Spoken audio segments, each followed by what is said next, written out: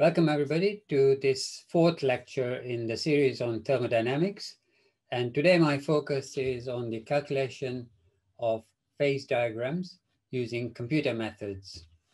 And at some stage in your metallurgical or materials career, you will come across the need to do a computer calculation of phase diagram.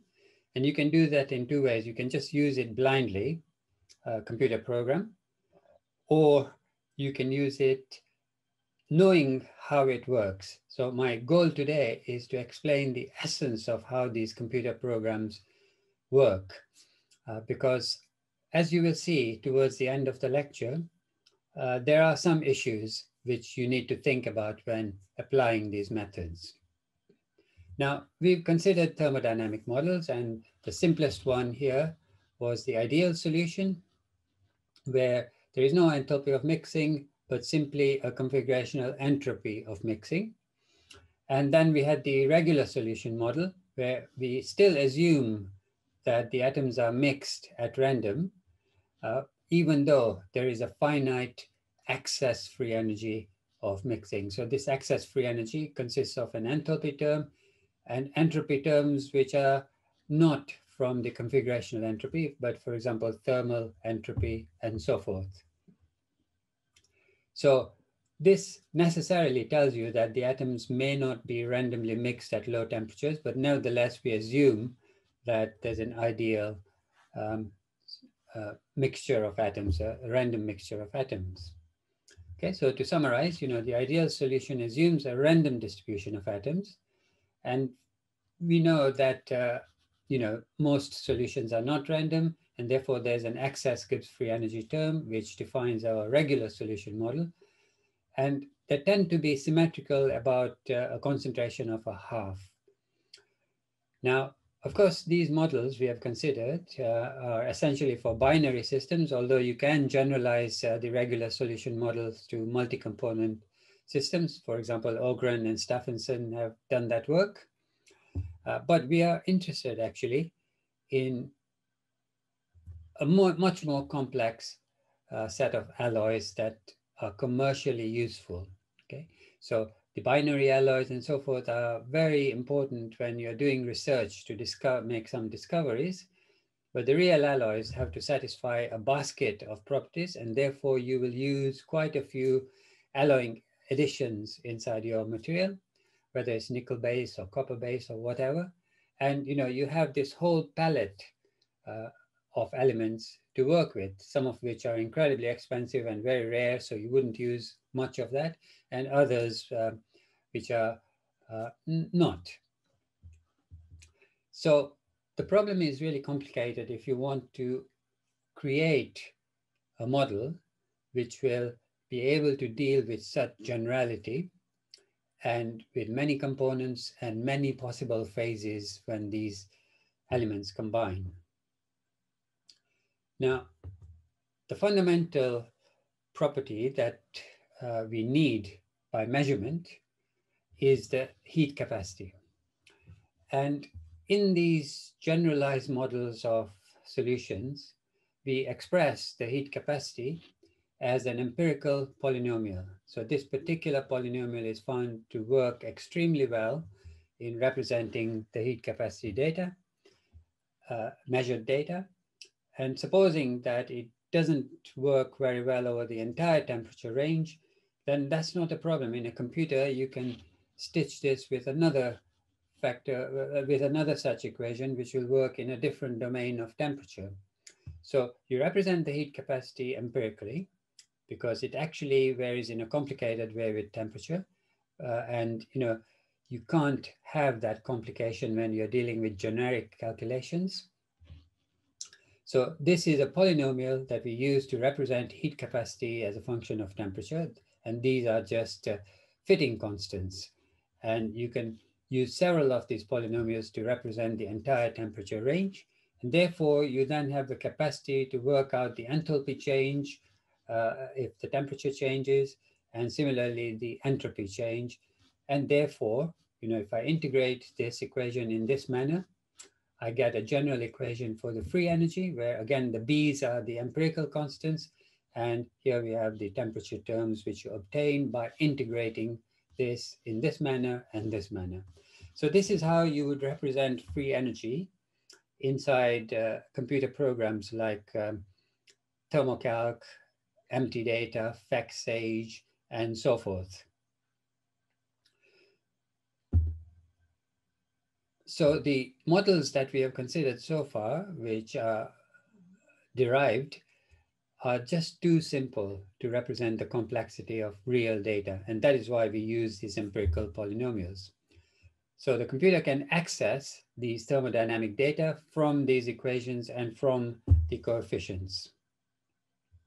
Now, in a binary solution, we had this excess free energy of mixing and the contribution from the configuration entropy. Now, we've got to design our computer method so that if some thermodynamic data somewhere need to be changed, it doesn't affect all the other data. So the excess free energy term here is represented by another polynomial of this kind, where this is the concentration of A times the concentration of B multiplied by some coefficient here, which also is multiplied by the difference in concentration. And this I means you can extend this polynomial to however many terms you like to represent the excess free energy data accurately. So for example, here I've expanded it to I equals 0 and I equals 1. So this term you might recognize, the first term, which is basically the regular solution term, xa xb times the regular solution constant. So you can identify LAB0 with the regular solution constant. And this is an additional term because this might not adequately represent the variation of the excess free energy with the concentration, and you can add more terms to this polynomial. So in future work, if you discover a different value of LAB1, then you can just modify this term. You don't need to modify the other terms in that respect. So it is designed so that you don't have to rework everything when you have some new and perhaps more accurate data. So this is a binary solution. Now, when it comes to ternaries, there are fewer thermodynamic data available. So one trick is to take, supposing we have a ternary of A, B, and C, then we take the three binaries here and simply combine them. So this equation here, this part of the equation is no different from what I illustrated here, okay? So that's for a binary, and similarly for the different binaries. So we have three binary phase diagrams, and we are going to combine these terms to represent the excess free energy of a ternary system. And again, if some terms are modified, you don't need to modify all the others. Now, obviously, this means that when we go away from the binary systems into a ternary system, we are using some sort of an approximation, yeah, because we are simply looking at the n members of the ternary system. But nevertheless, it's a good way to do things when you don't have any data for ternary interactions. Here we only have interactions between C and A, B and C, and A and B. So this is the first approach when data are lacking, and it indicates if your calculation for the ternary system doesn't turn out to be correct, that indicates that you need to generate data because the whole calculation relies on experimental data. Now, nowadays, there are actually for the popular systems, for example, steels and nickel-based alloys, there are ternary interaction data available. So here is how you would represent those data. You would have this additional term, which has all three concentrations here, A, B, and C. And these are now our ternary interaction. These are now the ternary interaction parameters here. And show for yourself that if I set one of these, for example, C, the concentration of C to 0, then this reverts back to the original formulation for the binary system, okay? So these are ternary system interactions which can be incorporated. And similarly, these polynomials can be generated for any number of components, assuming that the thermodynamic data are available to derive these quantities. Actually, you know, the computer calculation of phase diagrams is one of the best examples of extremely systematic work, which was started by Kubaszewski and Evans in London, Kaufman in Boston, and Hillert and his colleagues in Sweden. There might be others, but I'm just quoting the ones that I know. And they got together to collect and assess data, okay? And then you can have different computer programs to access those data and do calculations of thermodynamic properties and phase diagrams. That process has been so systematic over more than half a century that the databases are huge now and commercially available, routinely commercially available, even in industry. Furthermore, there are systematic journals in which such data are published. For example, the CalFET journal, I forget what CalFET stands for, but it's about computer calculation of phase diagrams. And there's another one called phase equilibria and so on, where such data would be published and assessed by the whole community. So when you do your experimental work, you have to ask yourself the question, can the experimental data that I've generated, which are much more than in your publication, can those be accessed by future researchers? Very important question. If I wanted the experimental data of Newton, I can get them. But for a modern scientist, I may not find anything more than a publication in the future. So archiving of experimental data helps enormously in progressing science. Now I'm going to show you some of the tricks you can do with these calculations. And I'll illustrate this by a ternary phase diagram here, which is between iron, chromium, and nickel. And these are the two-phase fields where you see the straight tie lines here. And these triangles are tie triangles. So at the corners of these tie triangles, the pair of phases at the end of each side of the triangle are in equilibrium. And this is a single phase field. Now, this is an iron chrome nickel system. But supposing I have iron chrome carbon, all right? And carbon can diffuse much faster than iron and chromium. So it is possible to get a transformation in which the carbon diffuses, but the iron and chromium do not, okay? In which case, you will get what's known as a constrained equilibrium, that the carbon can reach a uniform chemical potential, but the iron and chromium may not. In these calculations, you can suppress some of these solutes from actually moving about, so that the ratio of chromium to iron remains constant everywhere, even though carbon is moving. When you run such a calculation, you have to select the phases that you think might actually be occurring in your system, okay? So in this particular calculation, which is for a low carbon 0.14 carbon steel with smattering of silicon and manganese and nickel, molybdenum and chromium, my metallurgical experience tells me that these phases should be included in the calculation, okay? If you are in any doubt, you can include all the phases in the database in your calculation. But I know that, I know from my experimental work that these are the phases that will form. So I've limited the calculation to these. And then you specify the chemical composition in weight percent or mole fraction, etc. So BCCA2 is just ferrite and FCCA1 is austenite. This is M23C6 carbide.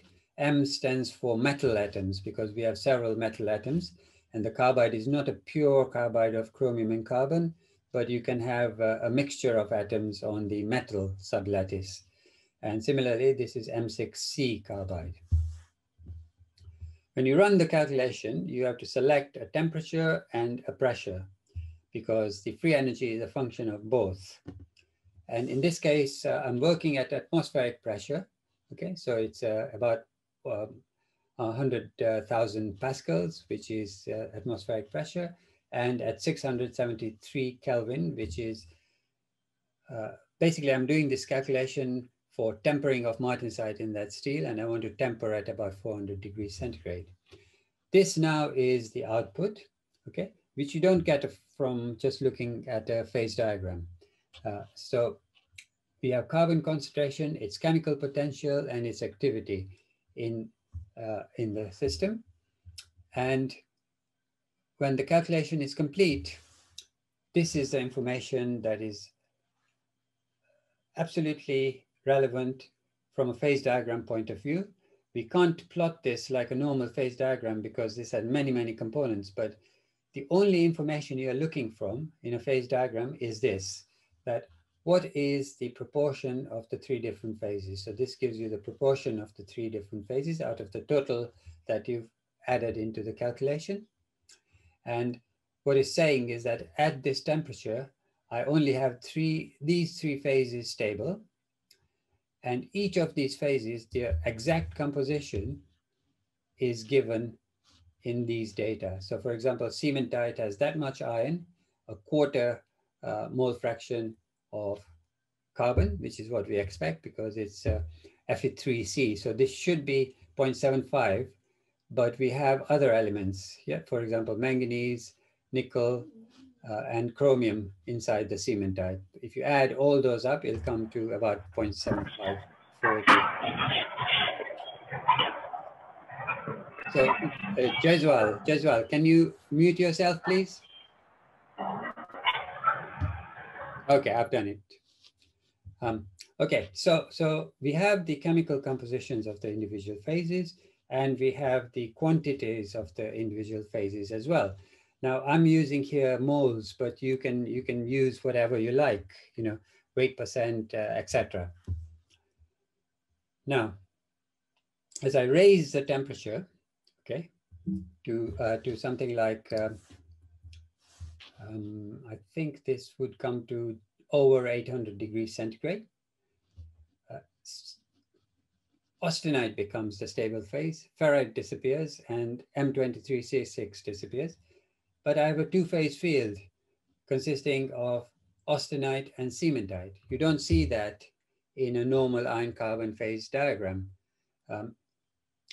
except when the carbon concentration is above the eutectoid concentration. Yeah, bear in mind, our carbon concentration here is just 0.15 weight percent. And yet we have a two-phase field here. Okay, so that would be because it's a multi-component system. Now, in doing these calculations, if I just go back one slide, supposing that I know that M23C6 does not form at 400 degrees centigrade because the diffusion of chromium atoms and so forth is very slow during the time scale of the tempering experiment. But nevertheless, equilibrium says it should form. But I want to see the situation in which it doesn't form. Then I can just remove M23C6 from the calculation and then see how these results change. So you have the possibility of examining the sequence of stability of the phases in your system. As you progressively eliminate one phase, which phase becomes stable and so forth. So cementite might form first because it only requires a short range diffusion of carbon, and M23C6 might be suppressed. So at some temperature, I might incorrectly predict that I get M23C6 during my experiment, which doesn't correspond to equilibrium, all right? If I held it at 400 degrees centigrade for a very long time, I would get M23C6. But from a practical point of view, when you're studying the tempering of martensite, you might want to suppress these substitutionally alloyed carbides because they simply will not grow at a reasonable rate at 400 degrees centigrade. That you can do in these calculations very easily by going back to the choice that you had here and just remove these substitutional solutes from the calculations. So you can study the sequence of metastable precipitates that will form in your alloy. And you can also say that, look, if I put this tempered martensite into service at 400 degrees centigrade for 40 years, for example, in one part of a power station, then I expect to see significant changes in the structure with the possibility of M23C6 carbide precipitation. And what will be the consequence of that, okay? So if you are going to put the material into service at a high temperature, then it's very important you look at all the equilibrium phases to decide on whether they are going to form within the time scale of your application or not. So, this basically completes the story on phase diagram calculation. And notice that I haven't actually drawn any diagram, all right? Because you don't need to, the numbers say it all. However, you might want to plot the volume fraction of cementite that you get as a function of temperature. That's perfectly all right. But there's no point in plotting many dimensional phase diagrams when you're doing multi-component systems. Now I'm going to show you how even these calculations help you to discover new things, okay? So I'm going to go into this transformation here, which is bainite, where a plate of martensite effectively forms, but the temperature is high enough so the carbon escapes from that plate and eventually precipitates as cementite here. Okay, and this is the structure that we call upper bainite. And you can suppress this part of the reaction by adding, for example, silicon, which retards the precipitation of cementite, okay?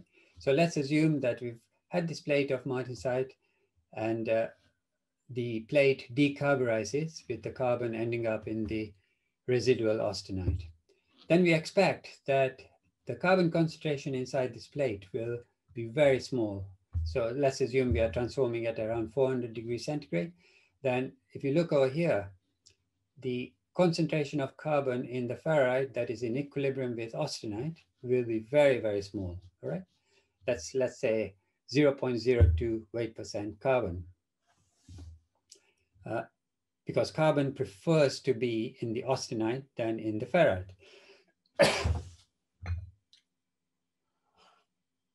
So the equilibrium, the iron-carbon equilibrium phase diagram, and notice that I'm not plotting the whole diagram because I only have two phases here. So I don't have cementite here, for example, and that's perfectly okay. I explained to you in the last lecture that we can extrapolate these phase boundaries to whatever temperature that we like using the thermodynamic method. Since I have only two phases, I don't need to worry about anything else. And these are the only two phase boundaries I'm interested in. Okay, let's see. We can measure the carbon concentration inside this plate using the atom probe, which I introduced in the last lecture. It's basically a technique for looking at atoms and for identifying the atoms using a time-of-flight mass spectrometer. And this is the structure that I'm talking about. We have plates of ferrite with carbon-enriched austenite. Back in 1981, when we did the measurements, we found that the concentration of carbon in the bainitic ferrite was much, much higher than equilibrium, right? Now, with the atom probe available on those days, we assumed that this carbon is not actually in solid solution, but is segregated to dislocations, which would be a natural thing to assume because carbon does not want to stay there. And this heat treatment was certainly long enough to allow the carbon to move away. But by segregating to defects, it becomes stabilized within the ferrite.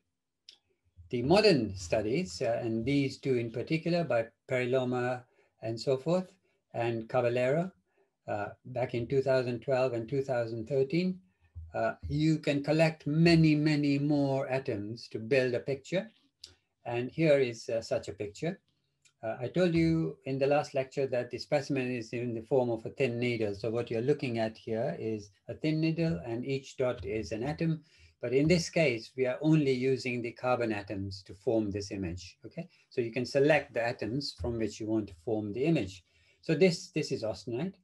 These are dislocations where carbon has segregated to dislocations, okay? So that is, as I explained, just explained, I expected the carbon to be at dislocations. However, you can see that there's a lot of carbon which is not at dislocations. It's actually in solid solution. And you know, the concentration is quite large that remains in solid solution, even though this sample will have been held at 200 degrees centigrade for 10 days. It's quite bizarre, you know, the carbon does not escape into the austenite. So you can see the concentration here. This is about 10 days. It's really orders of magnitude higher than the equilibrium solubility. So the question is, why is this, all right?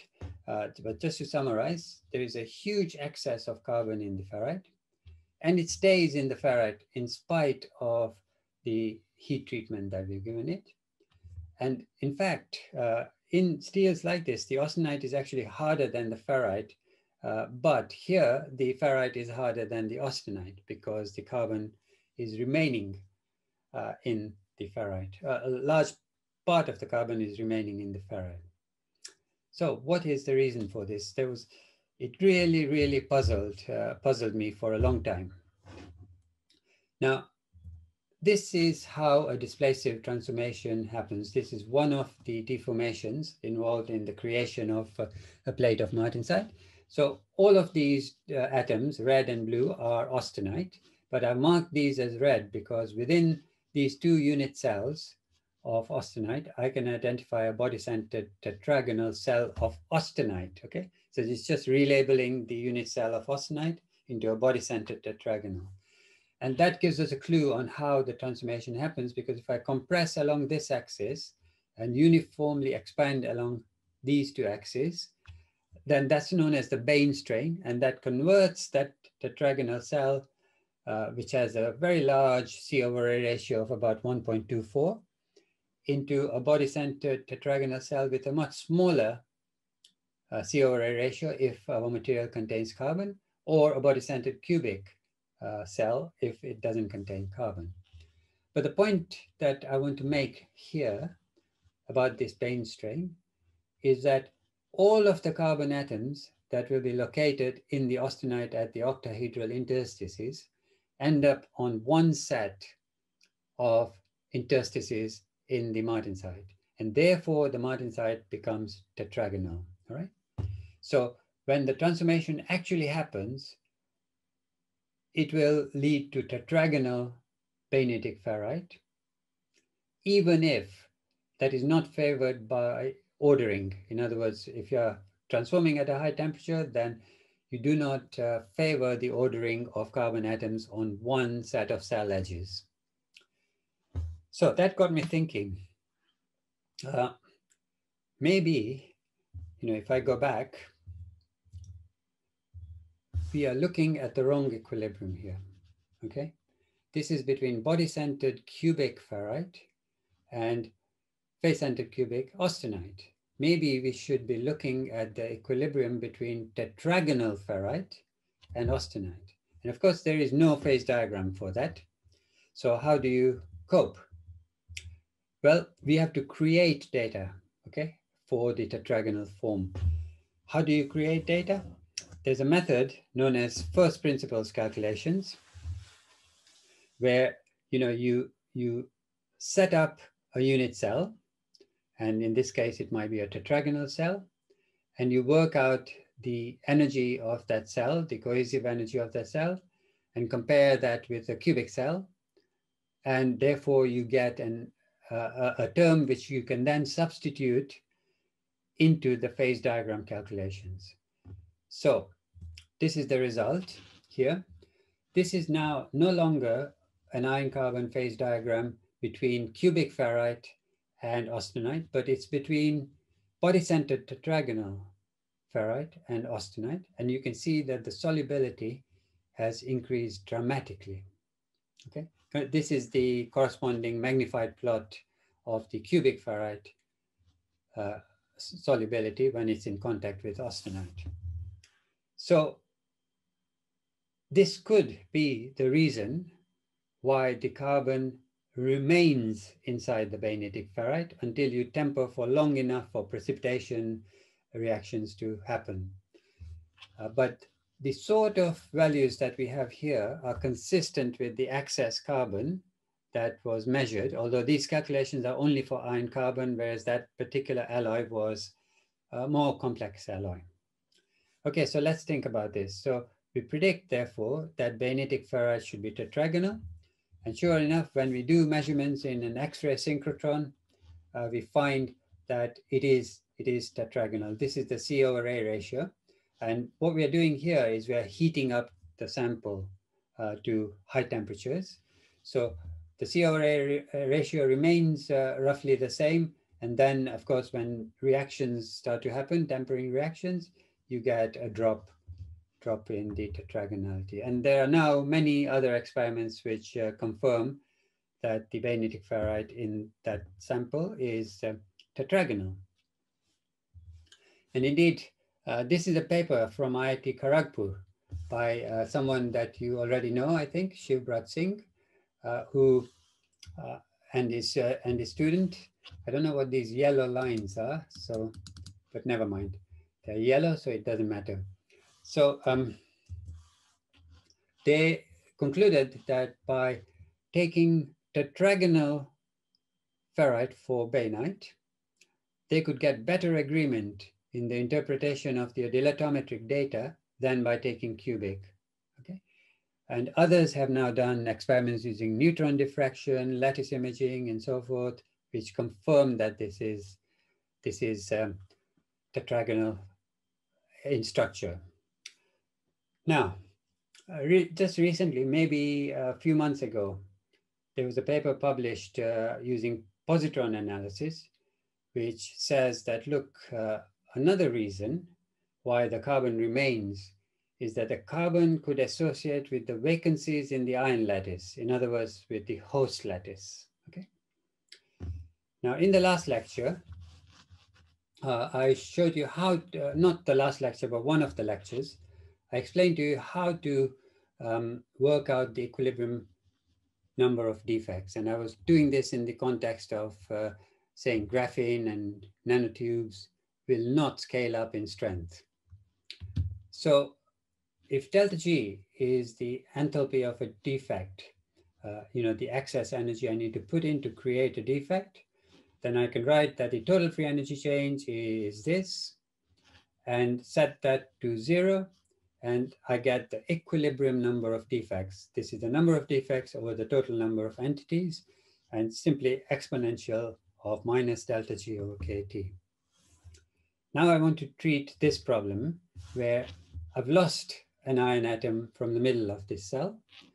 And this carbon atom, which was in the octahedral site, exactly on that face, drops down a little bit. It doesn't go into the middle, okay, for various reasons I won't go into, but it drops down a little bit here.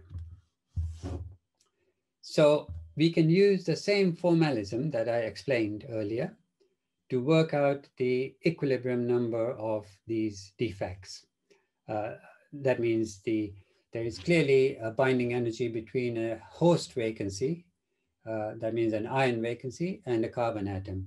And that might reduce the rate at which, it's logical to assume that will reduce the rate of diffusion into the austenite. And that is what this paper a few months ago in Science Reports concluded, that the real reason why it remains there is because of this association. But what they forgot or what they didn't do is how many carbon atoms are actually associated with host vacancies. And there's a paper going back from 1988 by McClellan and colleagues, extremely nice thermodynamic theory, okay? Thermodynamic theory, which works out the fraction of carbon atoms that will be associated with host vacancies in ferrite. Okay, right, I'm going to show you the result without explaining too much, but you'll see that the pattern of the calculation is the same as we did for the vacancies. So this is the ratio of carbon host vacancy pairs to the total iron atoms, okay? So you can think about this as the concentration of carbon vacancy pairs. And this vacancy is a host vacancy. This is a coordination number, the concentration of vacancies, and we've already know how to work that out. And this term you're familiar with, you know, this is the energy of the carbon, energy in creating a carbon host vacancy pair. And there are some other terms, you don't need to go into them in more detail, but again, you see this term here. When you do this calculation, you find that a fraction 10 to the minus 7 of the carbon atoms will be associated with host vacancies. And they reach the logical conclusion that the association of carbon atoms with host vacancies has no perceptible influence on the diffusion of carbon or of iron, okay? And you know, even if you multiply this by a factor of 1,000, it doesn't matter. It will still be only 10 to the minus 3 of the total number of carbon atoms, a fraction 10 to the minus 3, which will be associated with host vacancy. So this is not the explanation for why the carbon remains inside the host lattice. But notice this is really nice, because what we've done here is we've combined detailed thermodynamics, you know, which was done back in 1988 to correct this interpretation of the positron data, which was not particularly quantitative. Now, the second example I'm going to show you is more recent, and it's to illustrate that sometimes the thermodynamic data that we use in these computer programs may actually be wrong, right? But you discover that only by looking at something that you are interested in. So I was interested in this commonly assumed sequence of precipitation when we temper martensite, that we first get epsilon carbide, doesn't completely relieve the carbon from the martensite, and then the epsilon transforms into what's known as eta carbide, and then into chi carbide, and finally the stable cementite, okay? So this is the commonly assumed tempering reaction in steels, that we start off with some transition carbides, and with sufficient tempering, we end up with a mixture of cementite and ferrite. And these transition carbides, I'm giving you the approximate compositions here, but what we are doing is we are getting towards Fe3C. Now, there was some thermodynamic data published in 2014 by Naragi and Ogren and colleagues, which indicated that the iron carbon phase diagram should be like this. That here we have ferrite and cementite stable, and that's what we normally assume to cover the whole of this temperature range. But according to those data, below about this temperature, 450 degrees centigrade, let's say, the cementite should transform to chi. And below that, the chi should transform to eta.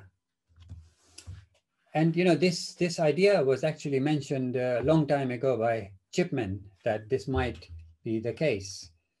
So what this would say is that, look, if I took a mixture of ferrite and cementite and I cooled it, then I should end up with ferrite and chi. And that simply hasn't been observed.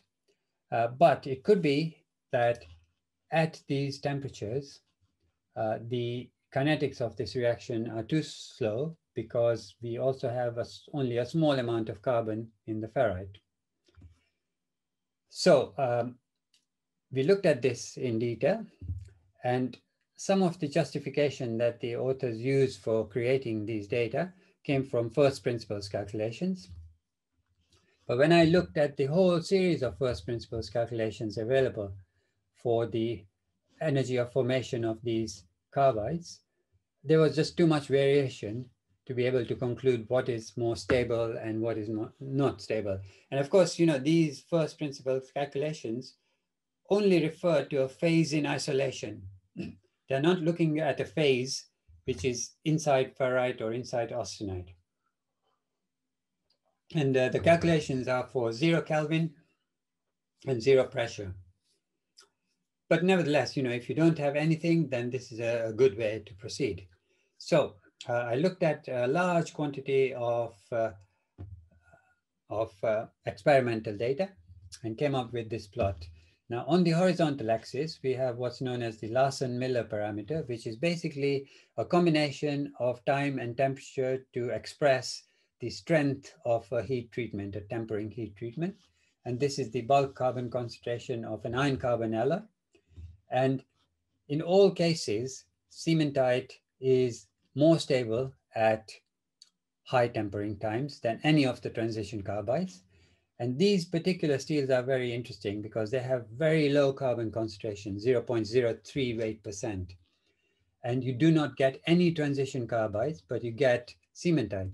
And it's important that transition carbides only form when the driving force is large, because you know they are not stable carbides, and therefore the driving force relative to cementite precipitation will be small. And if the driving force for cementite precipitation is small, they may not form at all. So in these alloys, you do not find any transition carbides at all. And I happen to have an alloy of pure iron 1.61 weight% carbon, which I made something like 30 years ago. So I got my students to do a long-term tempering experiment. And sure enough, it was just cementite forming, even when we have a very large carbon concentration. So the driving force is more than sufficient to form transient carbides. And if they're stable, they would remain. But all of these data indicate that cementite is more stable. Now, why were these data not wrong? Because, you know, we don't have good experimental data for these transition carbides, thermodynamic data. So what they did was basically said, look, I can write the heat capacity of Chi carbide as that of cementite plus graphite required to change the composition of cementite into this. And you know, that's fine, that's an approximation. But the experiments indicate that it's not actually possible to get a stable phase field of alpha and chi in that phase diagram. Now, this was important for something that I was working in, and therefore I discovered that this is probably not the case, that we have other stable phase fields below alpha and cementite. Now, sometimes you have no choice at all but to do first principles calculations, okay? Because it isn't possible, even in principle, to make a thermodynamic measurement. And this is one such case. So this is the unit cell of cementite projected onto one of its orthorhombic faces. So these fractions here just indicate the heights of atoms above the basal plane. And these are the carbon atoms. And the carbon atoms lie on mirror planes inside the unit cell. And 1/3 of the iron atoms also lie on mirror planes, but the others are at general positions with no particular symmetry. So there are two kinds of iron atoms here, those located on mirror planes and those located where the only symmetry is a one-fold axis. So when doing what we want to do is to find the thermodynamic properties of silicon inside cementite. And silicon has such a low solubility in cementite that it's not possible to do equilibrium measurements. So even in principle, you can't do that. But I know that when cementite forms at a very low temperature, the silicon is inherited by the cementite and therefore changes the thermodynamic properties of the cementite. And to do calculations, I need that information because we use silicon quite a lot to stop the precipitation of cementite, and it would be good to know how much silicon you need to add. So you take the unit cell of cementite and you calculate its energy of formation using first principles methods. And then you substitute a silicon atom into one of the mirror sites in this case, and the general position in this case, and you find the change in energy. And the difference here gives you information which you can feed into the phase diagram calculation to work things out. So first principles calculations are at their best when there is nothing else that you can do, okay? Because here, you know, these are again calculations done for 0 Kelvin and 0 pressure, but there is no choice. This is the only way that we can get the necessary thermodynamic information. So nowadays, you know, the thermodynamic databases include results from first principles calculations, right? So first principles calculations basically look at electron theory, and from that work out energetics. I'm going to finish with an unsolved problem, all right? So this is an iron 28% manganese alloy. And when I heat it, it undergoes a transformation below 200 degrees centigrade to austenite. And then when I cool it, it undergoes a transformation to martensite, which is epsilon martensite. That means the hexagonal form of martensite. And when we do a phase diagram calculation for iron 20 manganese, it indicates that there is no epsilon, all right? Alpha naught is just an ordered form of iron manganese, right? So according to the phase diagram, there is no epsilon martensite, but we know that we get it, all right? So that could be some sort of kinetic effect, but let's think. Okay, now if I suppress the ferrite from the calculation, all right, I don't allow alpha or alpha naught to form, then I predict that yes, I can get epsilon martensite. So if the thermodynamic data are right, then what this says is that the epsilon is not a stable phase, all right? So you may ask, why don't I do an experiment where I hold the mixture of austenite and epsilon martensite here for a very long time, you know, the course of a PhD project, and see whether I get ferrite forming. Well, it's impossible because, just to give you an example, at 200 degrees centigrade, the diffusion distance of an iron atom in 10 days is 10 to the minus 17 meters. So it would take centuries for me to do that experiment, right? So I don't know. I don't know whether the thermodynamic data are not right or whether epsilon is simply a metastable phase. But there's another really interesting conclusion that I reached, and we are trying to design an alloy in which we can form epsilon at a higher temperature, so substantial quantities of epsilon. And it's not proving to be easy at all. Basically, there has never, ever been an observation of the epsilon phase, hexagonal martensite in iron, except by martensitic transformation. There is no equiaxed form of epsilon and so forth. And I really, really would like to create an alloy where I can get grains of epsilon forming without applying any pressure. So this is ambient conditions, okay?